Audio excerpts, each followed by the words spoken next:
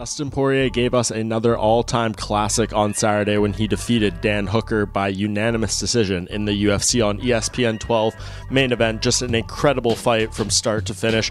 Poirier had a little more in the tank on this night. He definitely had to overcome a strong start from Hooker in the opening 2 rounds, but in the 3rd, 4th, and 5th, he shows his experience and is able to overtake the fight and win it on the scorecards. And for Poirier, a strong rebound performance from his loss to Khabib Nurmagomedov in their title unifier in September. He had to go through a hip surgery after the fight and ultimately made his return here and put on another absolute brilliant fight on his resume, and now he is set up in a prime position in the lightweight division for a big fight. After the fight, doesn't call out any big names, but he says he wants to take some time off, understandably so. Given the nature of this fight, it was absolutely grueling and brutal, so maybe he comes back the end of the year or the beginning of next year, as he said, and I think there is a number of interesting options waiting for him upon his return, the chief among them, in my mind, being Tony Ferguson. I think that is a fight that has been in the making for some time.